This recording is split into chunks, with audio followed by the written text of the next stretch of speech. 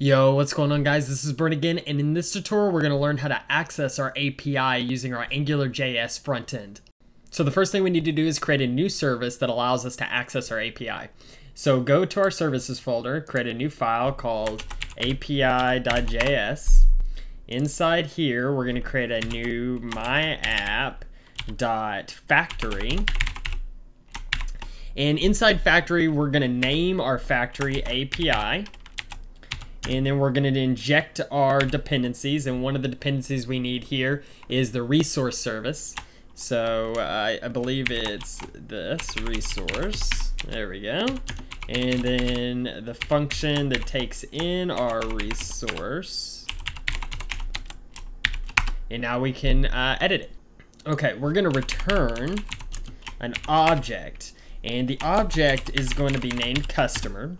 And the resource that we're getting customer from is the URL to the, it's resource, is the URL to our API on our server. So API/customer, and then we're gonna have a optional ID here. Now that'll allow us to search by user later, or to query this database for users.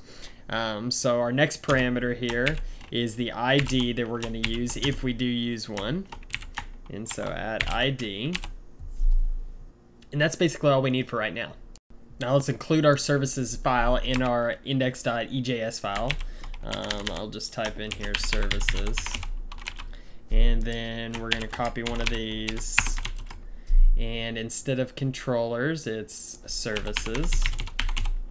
And it is the api.js file, and save that.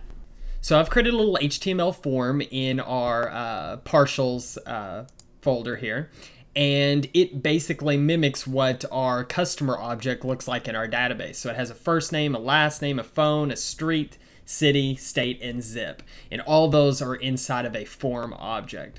It also has a button down here to when clicked to add that to the database. So let's just take a quick look and see what it looks like.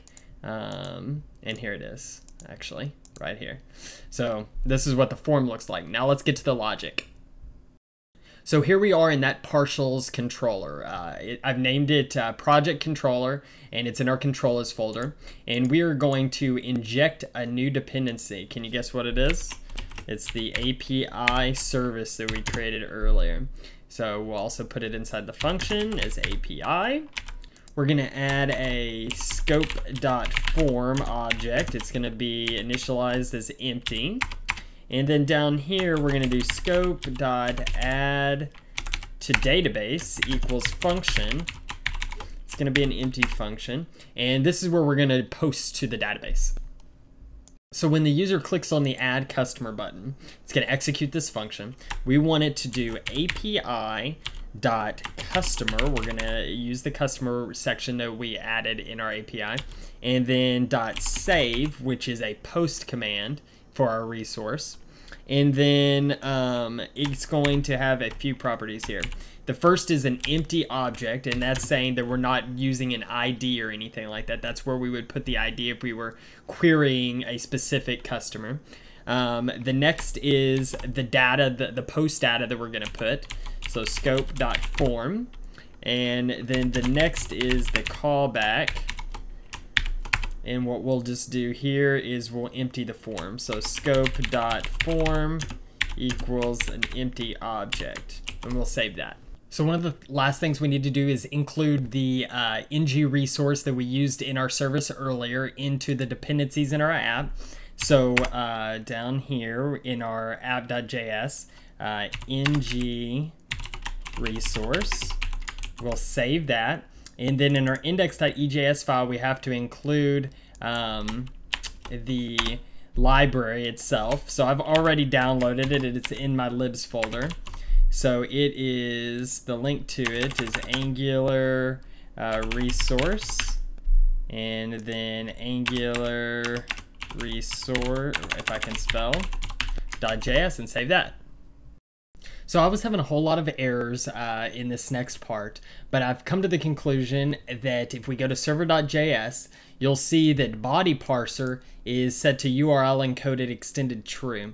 Now this only allows Node.js to read URL encoded forms. Well, we're going to be submitting the form in JSON format, so we do not want that.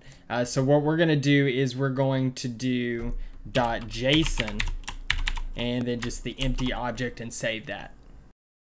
Okay, so let's go ahead and test it. We'll do node server, start from scratch or fresh. And you'll see that in the API itself, I've asked console to log the request.body, the information that the server is getting from AngularJS, so we can take a look at it. So we'll go to project snippets or customer API. So I'm going to re-record this because I originally put in actual information. So we'll just put some dummy information. Redwood City Road. Mountain View. I'm in Mountain View now, California. And add the customer. And so now you can see that the server received the form data from AngularJS, and now we can see if it's saved to the database. So let's use some Mongo commands to check out our Mongo database. So use test will access the database that I'm using, and then db.customers.findeveryone.pretty will make it all look nice. And there you go. You can see that it's saved our Angular form data into the database. Brent, Aureli with her phone number and address objects. So that's it for this tutorial. We've used AngularJS to access the API that we set up in our previous tutorial, upload form data to that API, and save that form data into our Mongo database. In our next tutorial, we'll talk about deleting and updating and doing all kinds of other things. I hope you guys learned something. If you have any questions, comments, or concerns, go ahead and post them below. If you like the video, go ahead and hit like and subscribe, and I'll catch you guys next time. Thanks for watching.